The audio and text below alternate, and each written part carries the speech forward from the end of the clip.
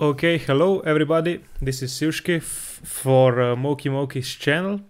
In fact, I have another friend with me, Nik Vidmar. Well, hello there, General Kenobi. General Kenobi.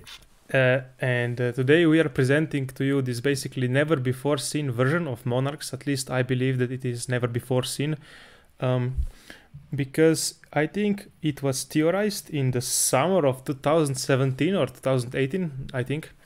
Yeah, something like that. We built it together. It is mostly his work because he did all the testing. I was just, brainstorming ideas. But to start it off, I would like to say that the basic idea for the deck we actually got from another list. And the main idea, I think, to launch this list was the two Asuras, right? Yeah, beside that, it was the Big Shield Gardener, I suppose. I don't know, it's mostly Asura and Gardener, the two monsters previously not used in Monarch decks.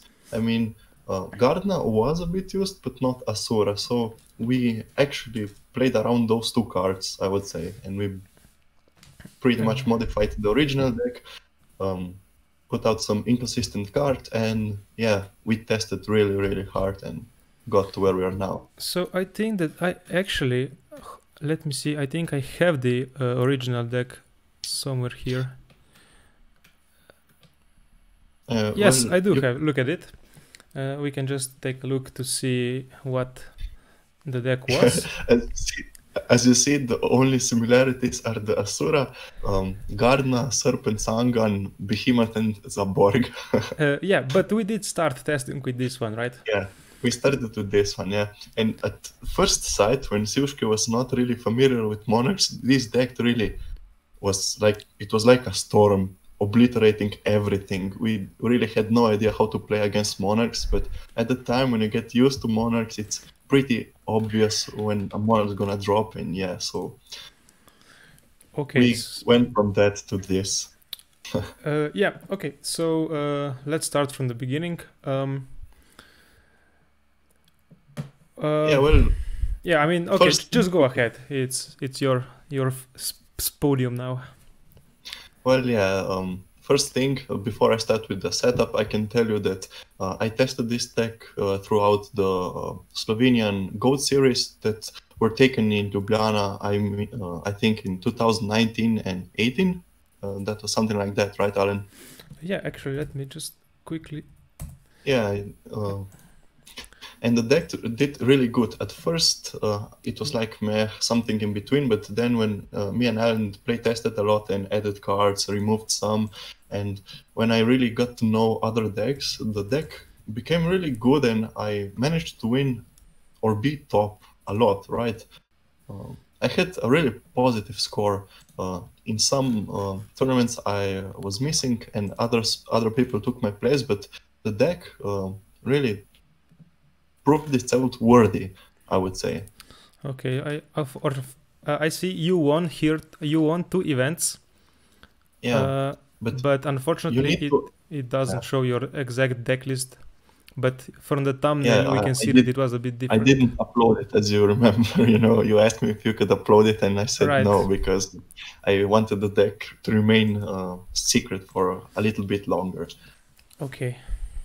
Okay, so if we come to the deck list, first of all, let's start with monsters. So we got yeah. Do it like that.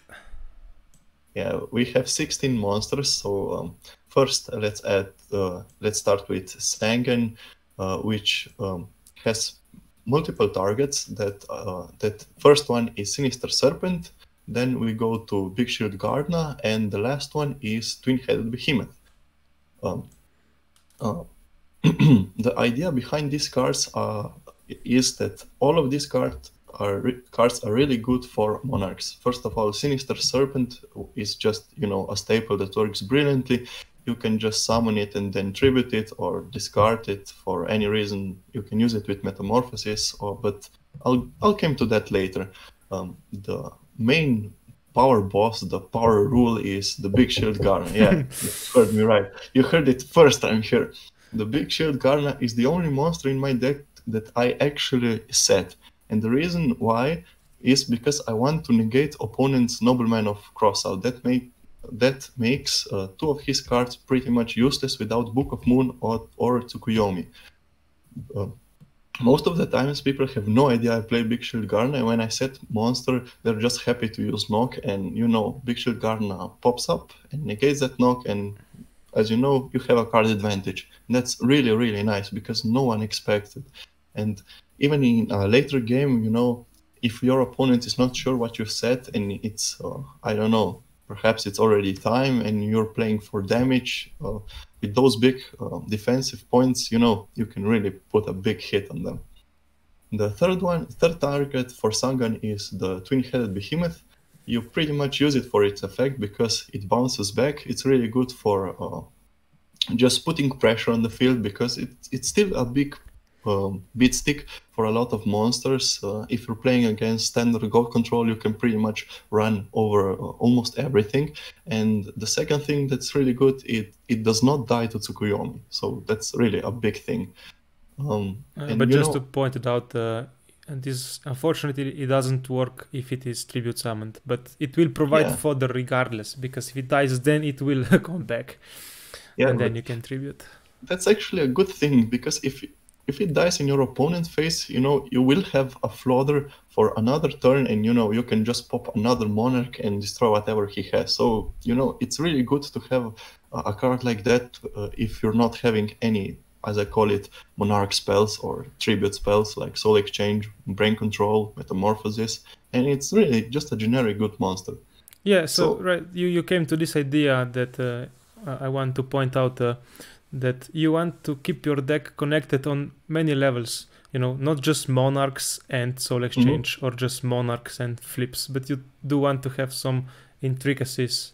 Like you said, you just want to have some floaters like this for Sangan, Behemoth, Serpent, and Garna. I think I should put out that this is an aggro deck and it does not use any flip monster or whatsoever. The reason behind this, I really wanted to get back to controlling the goat control. So by that I mean, when I was in Ljubljana and we were playing, most of the people I really struggle against were the goat control players, because Monarchs are really good aggro decks, and the only thing they have trouble with is just standard goat control. With so many flip monsters, Magicians of Fate, Tsukuyomis, and BLSs, 1000 Ice Restricts, you know, I needed to play against that, and I needed to learn how to play against that. So this is how the deck became to be.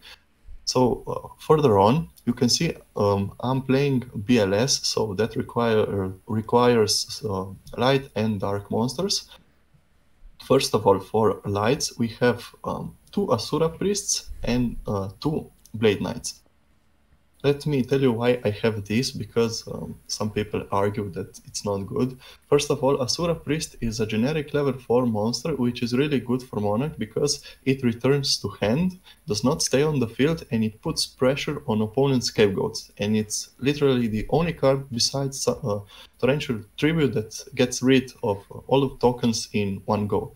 And usually, opponents are forced to use something like Sakuretsu Armor, or Mirror Force, or even Torrential, which is brilliant. And the second case is you can quickly put it in your graveyard and have a flutter for BLS or anything else. Second card here, Blade Knight, is also used because it's a level 4 light monster that has a unique effect that hates flip monsters. So as I said, my main goal was to beat goat control, and Blade Knight really helps me with that. The reason behind this is because it negates opponents' flip monsters if it's the only card on the field. So that's really a great way to start it. As you see, I packed up my deck only with beaters and the cards that actually help me.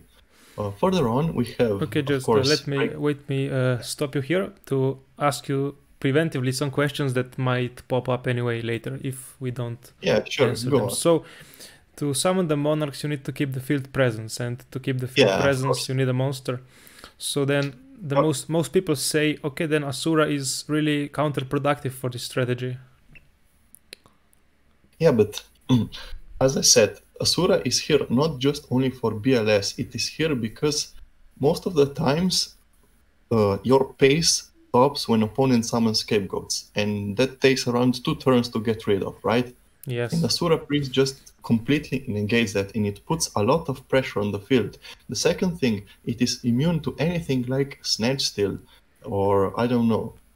Opponent has a really hard time keeping up with Asura, because Asura can also destroy all of your opponent's flip cards, and I think it's a really, really great card. I think you should also point out, because I think it's one of the most important things to mention in this deck, that it does not really rely so much on Monarchs to provide pressure. So that's why Asuras and Blade Knights are good on their own as well. I wanted to say to tell that later on, because this deck actually has 2 main engines, and one is to summon a Monarch and beat the hell out of them, and the second one is just having normal beaters in case you cannot summon a Monarch, or if you're waiting for appropriate moment to summon Monarch. Because I wouldn't like to have Monarchs just to be a card like, win more or lose more. I want to have Monarchs, for specific situations when my beaters cannot get over something, or if I'm really scared of something. And that's the time when Monarchs just shine, they're just that backup utility for your other beaters. And I think this is where my path really sets abroad from every other Monarch deck. Yeah, okay, let's see my version, because it will really show this difference that you just mentioned. Yeah, you mean the water soul control? Yes, for example, you see this deck has no other engine. I mean, actually, this is not the correct version. This is something that I was messing with. The actual version was this, with 3 Mobius, 3 Testalos. As you can see here, there is nothing that will kill you other than Monarchs. Yeah, that's this deck really does rely on Monarchs. Yeah, but you have to point out that Monarchs are really easy to kill, especially if your opponent has 1000 Tide Restrict or I don't know, just standard Tsukuyomi. Yeah. Monarchs die to an ordinary trap, so they are big, but they are really hard to summon, and they have beneficial effect, but they're not that fast. That's the problem with them. They're not that fast in some would say that Goat format isn't a fast-paced format, but when you get into it, you will see how really fast it is. Yeah, tempo is important, stuff like that, of course. Yeah, and you see, when you have power cards like Pot of Greed and Liquid Duo, if your opponent drops a Liquid Duo on you and you have, deck that relies on summoning Monarchs, you're just screwed, because you have 2 cards less to summon your Monarch, and Monarch really requires some setup to be summoned before. Yeah, right. You have to have back row, you need to have presence on the field, you need to have, soul control, bearing control, anything. So yeah, should I just keep going? Oh damn it! Now I messed the order that I created before. Don't worry about it. So next up we have Breaker, the Magical Warrior, because a generic level 4, it's dark, it supports BLS and just really generic beater. Further on we also have Abyss Soldier, which is rarely seen, but as you see, he's really great in this deck because I also run Premature Burial, but I'll get to that later. And you can use it with Sinister Serpent or even Mobius if you need to. So, you have 2 options. And I found a lot of situations when Abyss Soldier really helped me out, because, you just don't slam Abyss Soldier on the field and use the effect whenever you can, but if you wait for appropriate moment, it's a game changer, really, it is. And so, last but not least, we come to the Monarch setup. Of course, we play 3 Testalos because, why? Testalos is the best Monarch, no matter what you say. Why is that? Because Testalos targets your opponent's hand, and Goat Control is a pace format, and, the advantage counts. No one will set everything because of the Heavy Storm or summon anything because Torrential or Mirror. So, opponent usually always has at least 3-4 cards in your hands, and Testalos just never misses. It occasionally hits Sinister Serpent, but it is to be expected. Okay. Second thing to his effect, it's really good when it comes to time. Yeah. Well, just to point this out, like you said before, this deck was built mostly for Ljubljana's tournament, where there was mostly gold control decks. Now, unfortunately, with the rising popularity of Chaos Turbo, you will also hit Thunder Dragons or Night Assailants a lot, so this is unfortunate, but I would still play 3 Testalas. Yeah, it's really, occasional card, but it's better to hit something and take that from your opponent than slamming another Mobius and hitting a chainable back row that really puts you in behind, or just having Grandmark which targets something and then that thing just activates and you're without anything. So Testalos is the safer and safest choice because it will always hit something and at least he deals damage, or I don't know. Second thing, we have one Zaborg, because I wanted to include one monster that is light and monster remover on the field. I chose him over Grandmark because Grandmark targets only face downs, and if a Grandmark targets anything that's chainable, that the effect doesn't come through. So Zaborg is really good when you need to, take out something like Chaos Sorcerer, BLS, or really if your opponent has 2 monsters on the field, you can just slam Soul Exchange and put the Borg on the field. It's a really good card. But I wouldn't play more than one, at least not in this version of the deck, because it gets breaking, you really need targets. If your opponent has 1 monster and you only have Soul Exchange, you need to set your Zaborg or it will die. So, yeah. And like you said, the 2 monster situation, especially in Chaos Turbo matchup, will come up really often, so it is nice, Yeah, and you see, the Monarchs here are just the utility box, you have your beaters, but you have your extra beaters with, just really fluffy effects, I would say, slamming the pit. It's really, like Badger would say, extraordinary. And last but not least, we also have one Mobius because, it's really good if your opponent knows that you have Mobius, because first thing, he will not overcommit, but even if he doesn't know, well, you can punish him the first game with summoning Mobius. But usually when your opponent sees that you're playing Monarchs, he will assume that you're playing Mobius, and it's really a good card when you need to get rid of something like, I don't know, if your opponent has Skill Drain, you can just slam that on, and if you have Compulsion, you can actually out the effect. Yeah, but it will not very often come that Skill Drain will actually hurt you, because your monsters are usually bigger than his. Yeah, but still, you have no idea. If he has BLS, you're completely screwed, But it's really situational, and back row removal is never a bad choice. That's what I'm trying to say. Of course, yes. So further on, we go to spells, or would you like to ask something else? Well, just regarding the Mobius, I think it's important to say that you have to be careful how you play your cards, because yeah, of course, you have to think at least 1 turn ahead, right? Yeah, but so that when you summon, you have to think of what you're having said, because if your opponent has anything chainable that destroys your own back row, it could really, really hurt you, because every trap you have, it's really essential for your build, because at all costs you should protect your beater. So yeah, right. But again, with the rising popularity of Chaos Turbo, now, before you were afraid of Dust Tornadoes, but now there is Raigeki Breaks, so you can't really help with that. If you hit Raigeki Break, then you're set, so no matter what. Yeah, that's true. Okay. But okay, let's just go to spells and we'll come back. But oh no, I have one thing more to say. We play 5 Monarchs with a purpose, because we really, really tested a lot, and the number 5 was the most successful numbers for Monarchs. We actually did math behind 2, so we want to draw at least 1 Monarch, but not more than 1 Monarch. So we've established that the number 5 is the most consistent. Right, and the 3 Soul Exchange is also correct, not less than 3. Yeah, but I'll get to that now. First of all, we have our standard trip, the Liquid Trio. Trio. And then we have, of course. Okay, then let's just get the staples away. Of course, we have the Heavy Storm, Snatch Steal, and 2 Noblemen, because, you know, I was playing a lot against Goat Control, so it doesn't go without that.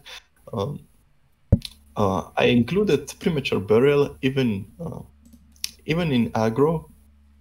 Some people would say that it's not really good in this deck, but a Beast Soldier makes it really, really worth it. And something like, you know, Blade Knight. Blade Knight is a good target, or, you know, if you need to tribute something, you can just pop that on Sangan and then summon your Monarch. But, you know, I found out that Premature Burial really did its job, but mostly with Abyss Soldier and Sinister Serpent combo. That's just one little combo you can do with those 3 cards, or, you know, if you have Mobius, you can discard that as well. But it's a really good game changer. If you have tempo and you just need the damage, you can go with that, or if you need to come back, it's a really good card. Yeah, Premature for 2040, a lot of players don't expect that, so... Yeah, exactly. Further on, we have 2 Scapegoats and 2 Metamorphoses. Let's start with 2 Scapegoats. I play 2, not 3, because I found that the 3 is just too much for standard beat down decks, and but at the same time 2 is the correct choice, because sometimes you don't have the defense, and, you know, having 4 tokens and giving you 1 or 2 rounds more to draw a correct card is really the way to go.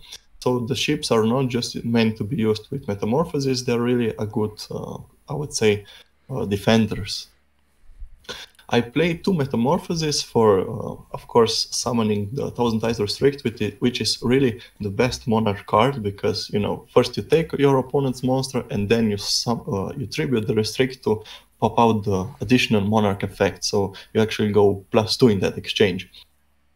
Second thing is, Metamorphosis allows you to have more of a utility, so you can actually go into your extra deck. You can summon Ryu Senshi, Reaper of the Nightmare, basically anything, Dark Balter. Because I have Zaborg, I can summon Balter, I have 4 level 6s, I can summon Ryu Senshi, but most of the times, at least against Goat Control, I opted with Ryu Senshi because it negates trap cards, and it's really good because your opponent cannot Snatch Steal it, and, you know, if you're down the tempo, it's a really, really good card. And the second thing that's really good about it, it does not die to Tsukuyomi. That's a really, really important thing in this deck.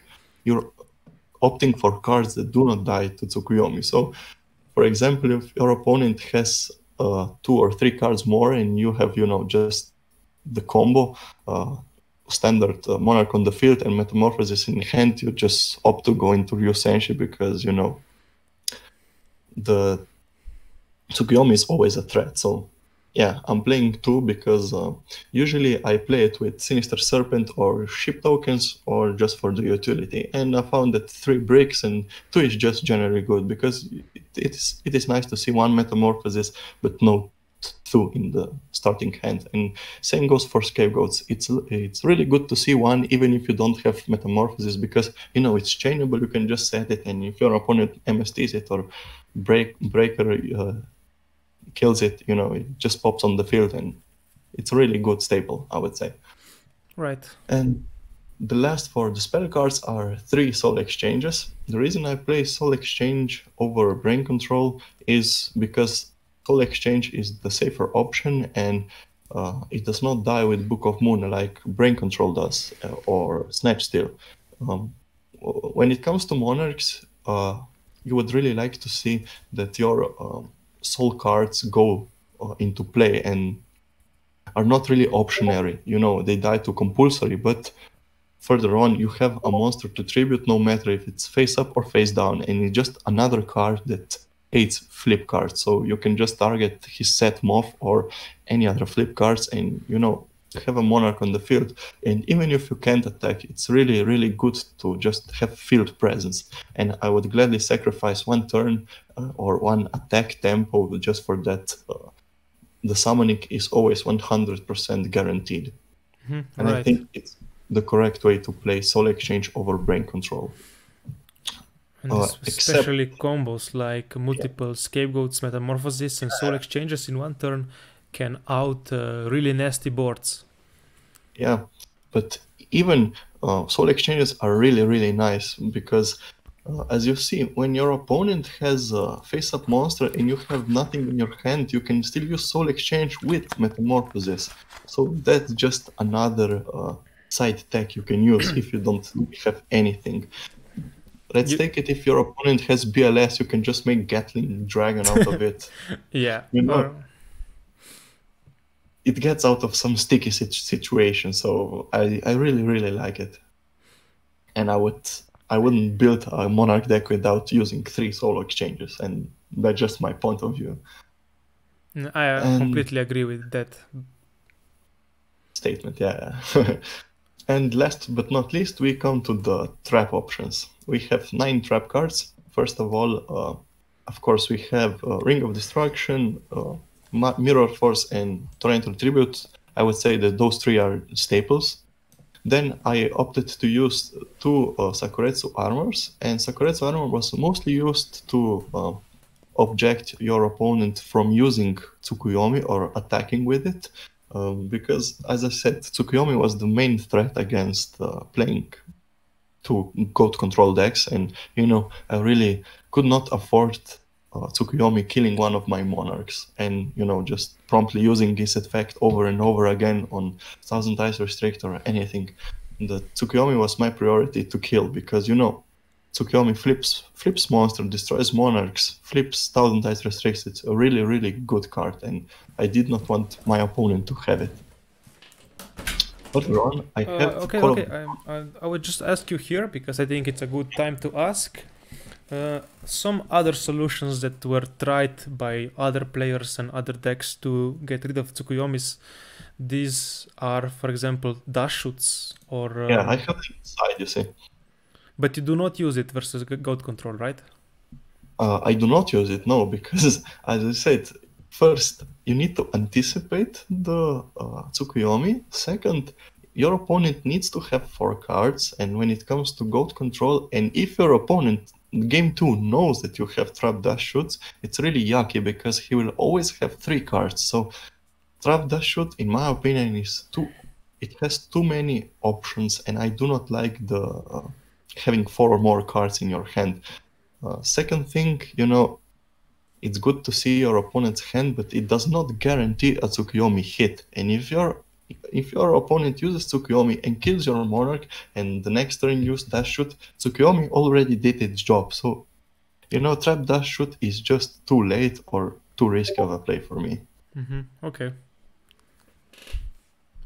So that's why I prompted to using Sakuretsu armor. Even if it's changeable or anything, Of course, I agree with using battle traps. I was just asking to show the reasoning behind.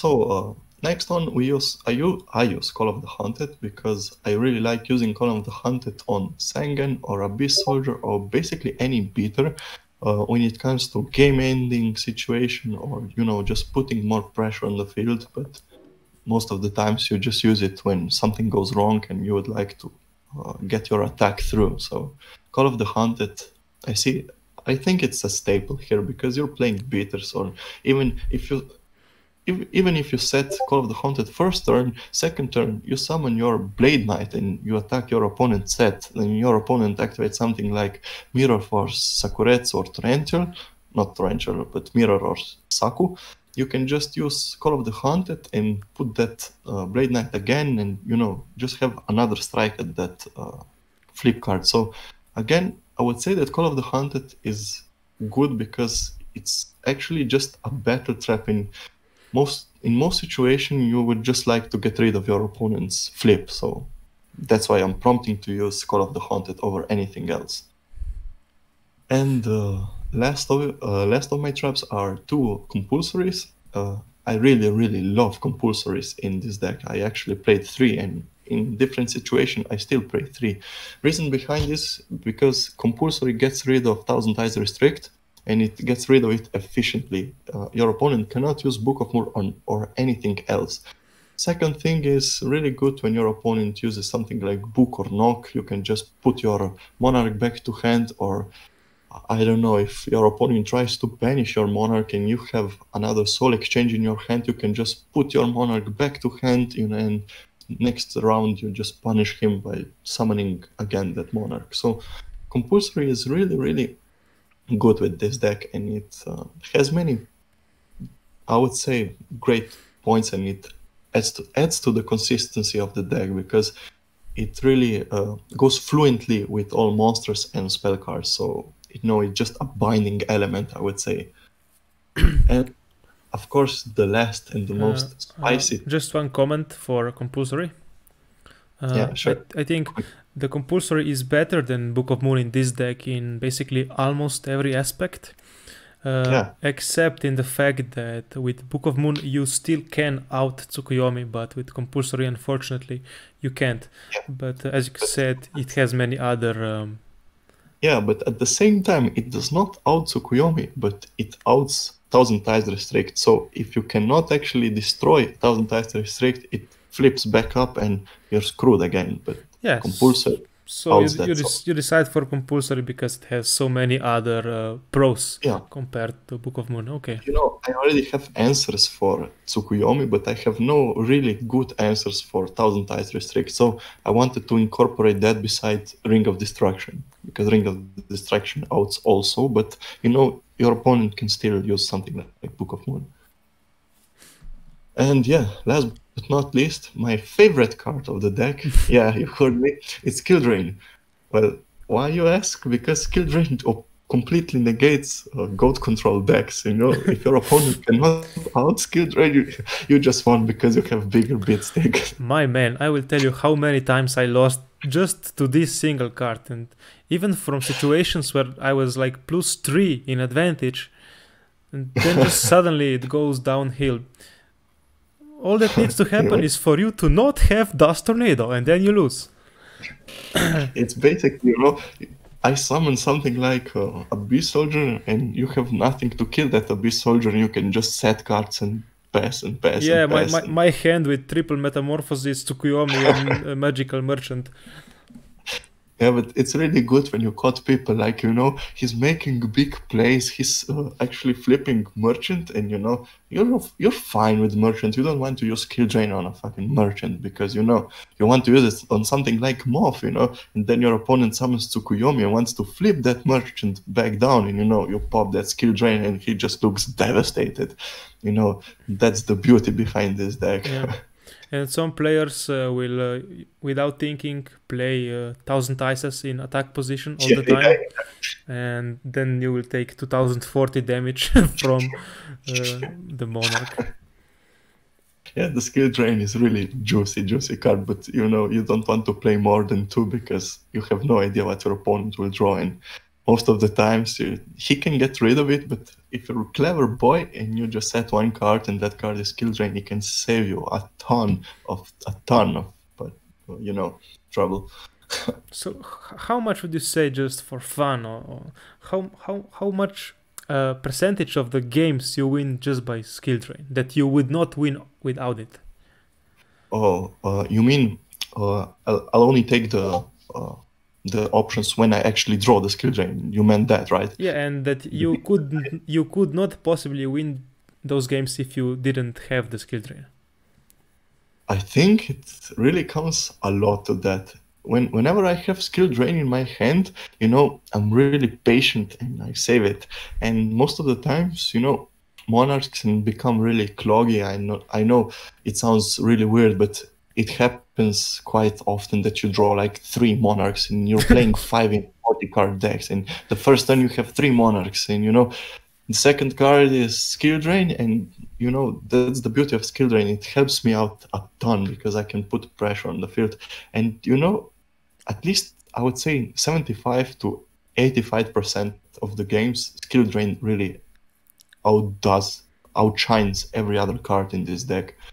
It's really a great choice, and I love it because it's at 1, because sometimes activating Skill Drain hurts myself because I cannot use the effect of Mind Monsters, and so the Skill Drain is really optionary and you want to use it at the right moment, except if you're playing against something like Goat Control, standard Goat Control, then using Skill Drain is a bit easier because they don't have a lot of beat sticks, I would say. Yes. So I think basically every monster is basically bigger than their every monster. So Exactly, yeah. Except Big Shield Guard. And you know, another good thing is if you have nothing and you have skill drain and Big Shield Guard, now you have basically the ultimate defense. yeah, this is the something that I would say the Bajo combo. So they would attack your Shield Gardener once with a weak monster just to flip it to attack position, and then you Yeah. can skill drain on the attack, and it will stay in defense. Yeah, the beautiful thing around this, I've actually seen it before because I still play on Dueling Book a lot, and your opponent uses Knock. It flips your Big Shield Garnet, then he summons two monsters, and he attacks with the weaker one to give me more damage. But when he attacks with the weaker Yes. one, you just skill drain, and bam, there goes half of your HP, man. So yeah. The deck is actually really, really fun to play as well. So if you have the opportunity, please try it. And a second thing I would like to say is that deck is really consistent.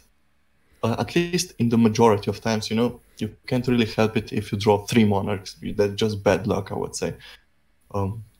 You can get around that by, you know, shuffling your deck real good, but sometimes that just happens. You can't help it. But you have like 3 games to prove that out, so there's no way you're gonna draw 3 Monarchs in all 3 games. But what I'm trying to say is that you need to grind this deck so you can actually become good at it, because you know, if you just put this deck into your perspective and go play with it, I think that the first 10 games are going to go rather badly, because I wouldn't like to diss anyone using this deck. You like make me laugh because I remember we made a review of me playing against some other guy who used your deck, and we just spotted so many misplays.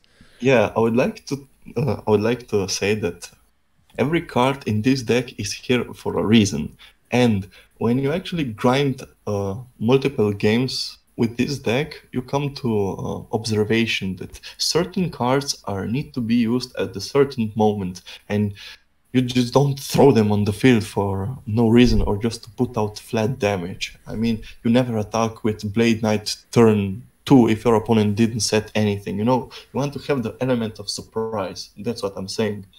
And you know, this deck really requires some grinding, but when you come to the perspective I'm in, you're gonna see that every card has its place, and when you become aware of that and when you know when to use a certain card, I can tell you, you can win really a lot with this card, and Alan can confirm that.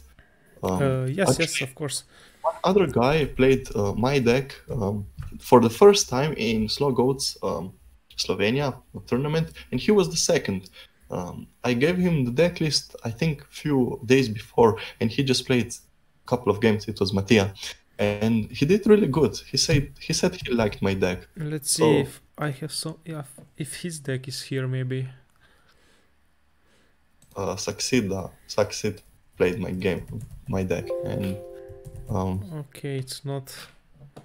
Yeah, he was the second, not the winner. So yeah. Okay, I think it was this on this event. Yes. Okay. So yeah, he said. Yeah, I actually played him in the finals. But for Arlen, it is really easy to play around my deck because he knows every single card in it and he can anticipate my moves. But when you're playing against a player that doesn't have a lot of knowledge about Monarchs, you can really, really outshine him. You know, just the Big Shield Garner, you know, set that card when you have nothing else to do and your opponent uses Knock. That's a free +1. You cannot argue with that. It's a great thing to do. And the second thing, your opponent will never anticipate Monarchs in a beat down deck like this. So, you know, when he sees Soul Exchange, he's just gonna go pale. And then you can use that Mobius on double back row, you know, just obliterate everything. Or, you know, you can just take whatever he has and use Testolos for +1 and laugh whatever you discard from his hand. Usually it's Sinister Serpent, or in Alan's case, BLS. Yeah. So yeah, I'm really proud of this deck because I never really played competitive, and this is my first, I would say, deck that I built by myself.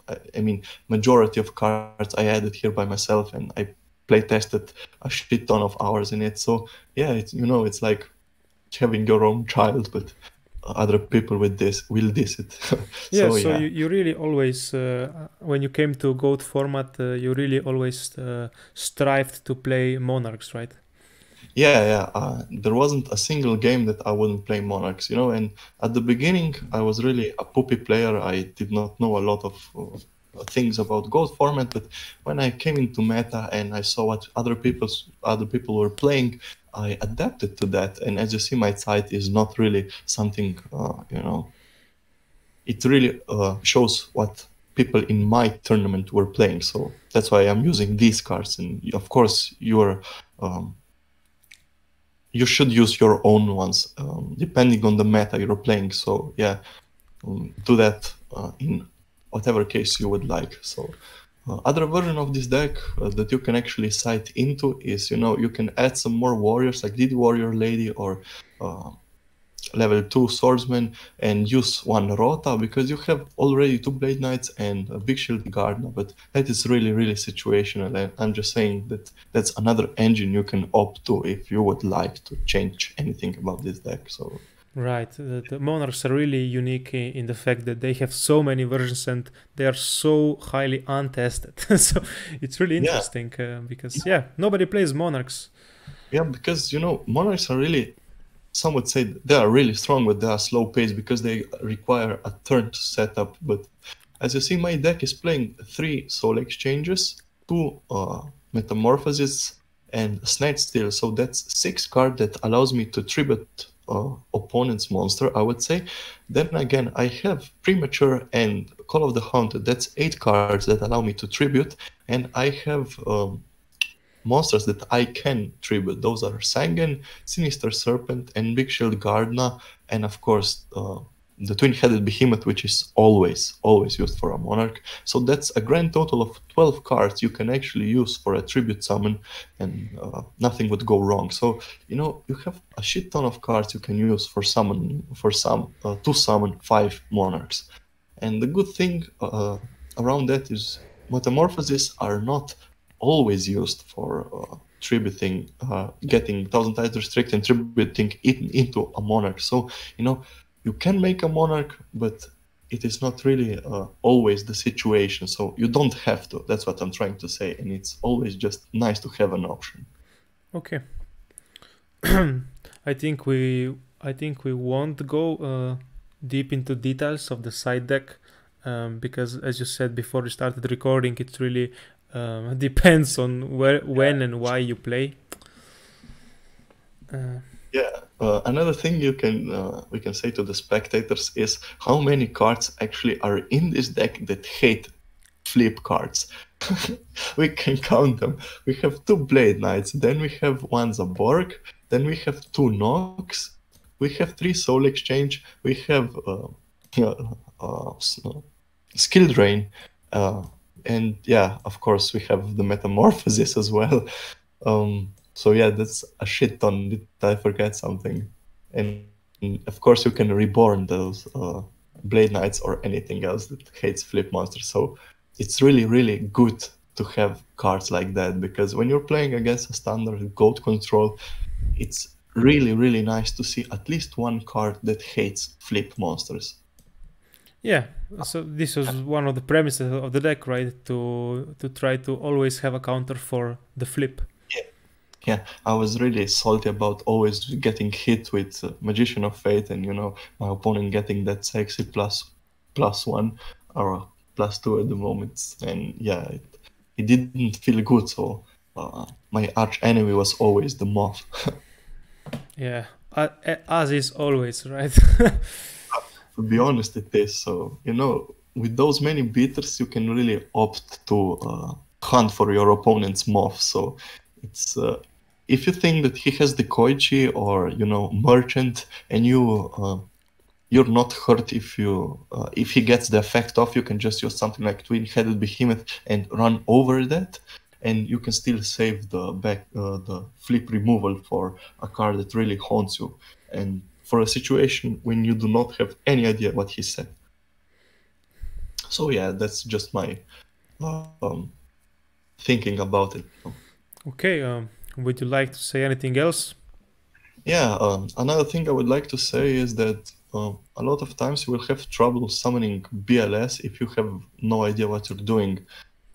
You need to be wary of your lights, and you need to be wary that Metamorphosis is a lot of time used to provide dark material in your graveyard for BLS. You know, you can use it to make Firewall Dragon, not Firewall, that level 4 Dark Dragon. Darkfire. Yeah, sorry about that. My meta game crashed.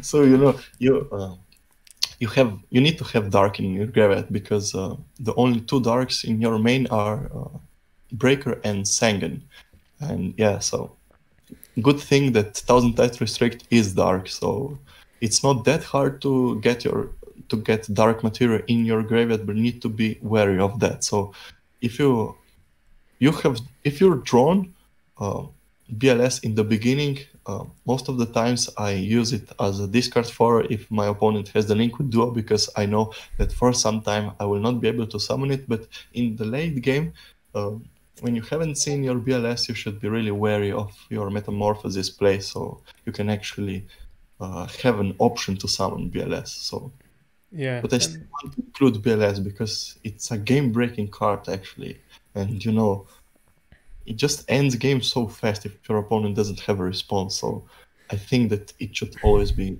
included. Before that, I was running more darks.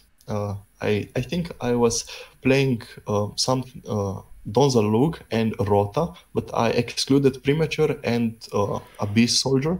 But I came to the reconsideration of putting Abyss Soldier and Premature back in it because they're really a bit more consistent and better, because Donza Lug is a lot of time just set and pass, and when your opponent uses knock on your Donza Lug, you know, that's not really what your deck aims to. You want to negate your opponent's knocks, so yeah. Right. Only Big Shield Gardener should be the card you set in this build. It's really sad that Big Shield Gardener and is not dark, and that the Behemoth is wind for some reason. Yeah. Yeah, those are weird. I mean, okay, I can go behind the earth for the Gardener, but this wind is okay. It's a dragon, I guess, but it's a flappy dragon. It's a windy boy. But yeah, if Twin-Headed Behemoth was dark, it would really, really, really set the premises for Monarchs, I would say. And shame that it's only once per duel, because you know that I would play 3 of them if I could. Right. So yeah, we've come this far. I think that from my perspective, deck is quite completed. You can, of course, use your own strategy, play it whatever you'd like to play. Of course, it would need some moderation if you're playing against, you know, Chaos Turbo or something like that, but we're not that far away from it. And yeah, there's something else I would like to say. The only 2 cards that do not go really together in this deck are Blade Knights and Scapegoats. Of course. Yeah, those 2 just do not run great together, but at the same time, one does not go without the other, because Blade Knight is light and it destroys flip monsters, and Scapegoat is really my defensive deck option that I use. It's really good for Metamorphosis. I cannot play Metamorphosis without Scapegoats, and at the same time, if I do not play Scapegoat, and I found myself a lot of times in trouble because I have no field presence if my opponent can out two of my beaters 2 rows. So yeah, it's good to have a defensive option, even if it's only for you know, you not taking damage. So yeah. Yeah, this is a concession that you have to make in order to play all the good cards like BLS and Revivals. You have to sacrifice something, in this case some consistency. I mean, it's not really consistency, it's just awkwardness. Yeah, it's really awkward if you draw Blade Knight the second turn you activated Scapegoats, but let's be honest, that doesn't happen really often, but when it does, it's painful, but you know, you have to get around that. So yeah, a nice thing I would like to add is that 9 traps are really good because we had burn players, and you know, siding to burn means playing 3 royal decrees and just other. Yes, we see the side deck here. You know, you need to have shit ton of cards in your back. Yeah, everything in my deck is actually really made to be used against them. So actually, yeah. this one comes in as well. You would side like this for Drainbar, right? Yeah, in this version, yeah. And second cards in my side deck are, you know, against Scapegoats. I would side that against Burn as well, because, you know, using more Metamorphosis and swaps. And the last but not least, in this side deck, I have the seal for library FTK. Yeah, this was for our one guy that came to our locals with FTK. Holy shit, you know, it's really nice to draw this card when your opponent uses library and you have the upper hand and you go first. Yeah. Using it on Giant Runate really helps a lot. Yeah, I think on the same tournament when he came, I was playing 3 Solemn, 3 Dash Shoot, and 3 this. I mean, fuck him. Yeah, I think I played Solemn as well. Yeah, when we go back to this, I actually made an article, I think, the progress of this deck. This deck have seen everything. It had judgments in it. It had basically Morphing Jar in it. What else did it have? I mean, it had Warrior Package, right? It's really unfortunate because I think we do have some pretty cool articles on here, but they are in Slovenian, so... Yeah, so we would have to translate it, and the second thing, they might be a bit outdated since the meta changed. So you see, the 28th January 2019, Alin made Siwski made article how to play against Monarchs. Yeah, because I was playing Monarchs so consistently, and you know, playing it always. So yeah, he made really a nice article, I would say, and many people really upped their game against Monarch because of that. I was really salty about that. So yeah, we have a lot of nice articles, but they're waiting for better days to be translated. So yeah, this is it from me. If you guys have any questions or anything, you can just ask Siwski and we can work that out. But yes, of course. This is deck. You know how to reach me.